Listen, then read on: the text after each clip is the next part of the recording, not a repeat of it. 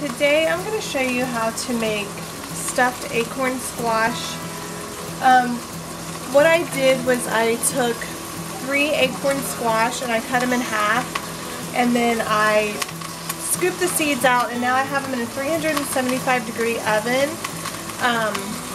I'm going to cook them for about an hour. What I did was I sprinkled salt and pepper and a little bit of olive oil on the inside of the squash.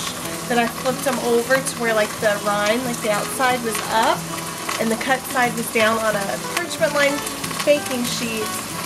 And so I have them going right now. In my skillet I have a pound of Italian sausage and a pound of ground beef. You could use honestly whatever kind of meat you would like. What I'm going to do is go ahead and brown this up, get it cooked through.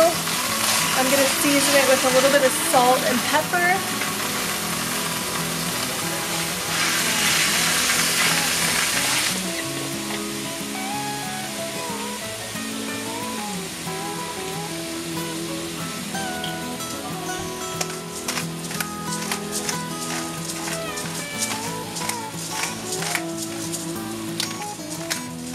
Now that the meat is just almost cooked through, what I'm going to do is shred up a carrot into this. The reason why I'm going to shred it up is because I want it to cook, and I feel like if it's smaller it'll cook through. Plus, if your kids don't really love vegetables, chances are they won't know that they're in there. I do not have any problem at all getting my kids to eat vegetables, so this isn't really necessary for me, but yeah, it's a good tip if you want to get a little bit of extra veggies in there that your kids won't necessarily notice. So I'm just going to go ahead and shred up a carrot, 2, 3, however many you think you would want in there, and then I'm going to stir it in. And now I'm going to add a can of diced tomatoes.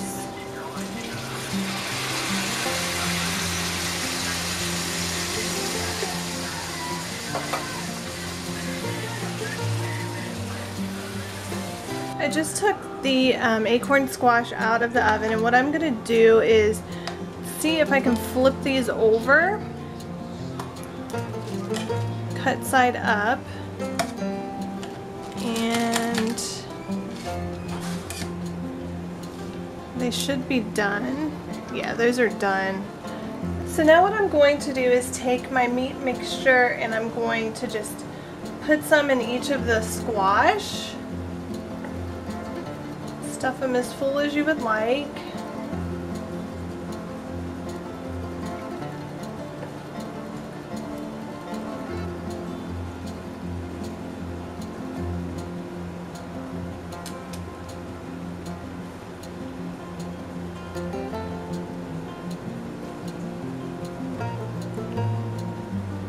So now what I'm going to do is shred up some white cheddar. You could probably use any type of cheese you would like, but I'm going to just go ahead and use this.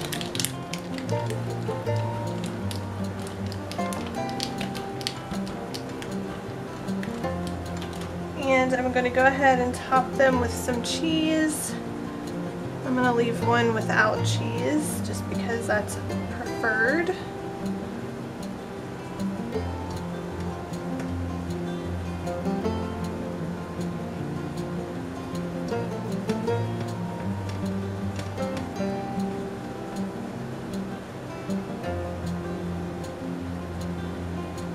Now that I have my cheese on top, I'm going to throw these back in my 375-degree oven just until the cheese is melted on top and everything looks hot and delicious. It'll probably only take like maybe 10-15 minutes, if that long. And I'm going to serve this with rice. You could probably serve it really with like on its own. You could serve it, you could put the rice in with the mixture, like cook the rice and then mix it in. That would be really good as well.